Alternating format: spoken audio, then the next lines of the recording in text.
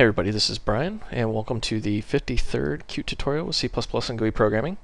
Alright, now, we're continuing our database conversation, and what you see before you is a very basic SQL insert statement. You insert into a table, and you get a list of fields, and each field has a corresponding value.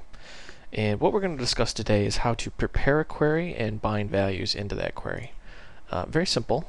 Let's just copy this, paste it here, and we're just going to modify this a little bit.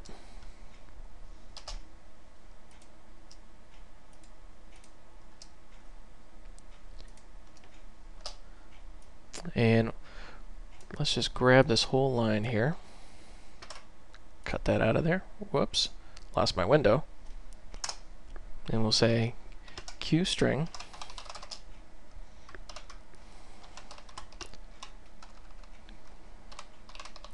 and call this sQuery, and this is going to be our SQL query.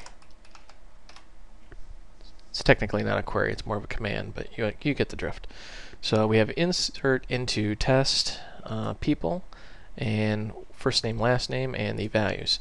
Now what we need to do here is we need to actually prepare this statement. So we're going to add a little placeholder here.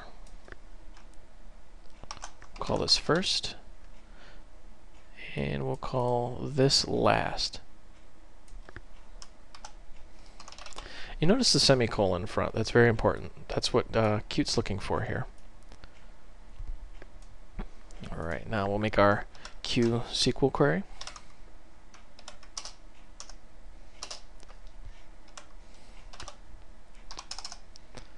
And we're going to prepare our statement. And just give it our string.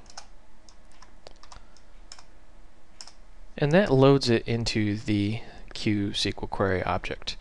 Now what we're going to do is bind values to that. So we're going to say query bind value, and it wants the tag or the identifier that we gave it. So we'll say first, and then it wants the value. And we'll just say, like, I can't think of a good name, so I'm just going to put my daughter's name, Heather. And let's just do a little copy and paste magic here. And we're just going to insert my daughter's name. And when you do this, you can, obviously don't have to use my daughter's name, although I'm sure she would be very flattered if you did. Let's review this real quick before we run it. We've got our basic database application. It's just going to open the connection.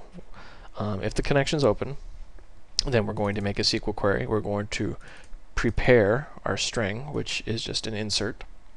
And you see we have two placeholders here, first and last. Notice the semicolon, that's very important. And then we are just binding the values. We're doing a bind value first and a bind value last, Heather Karen's.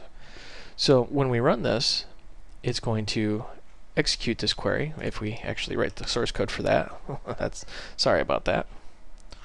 So let's just say if query exec, and let's just copy and paste here.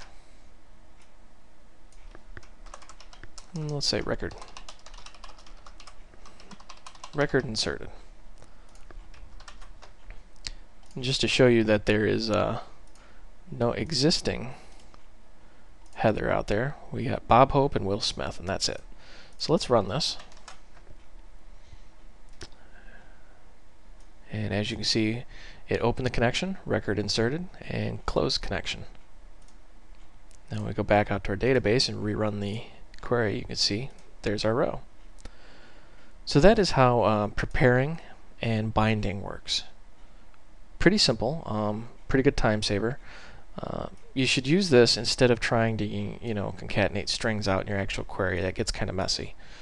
So this is Brian. I hope you found this tutorial educational and entertaining, and thank you for watching.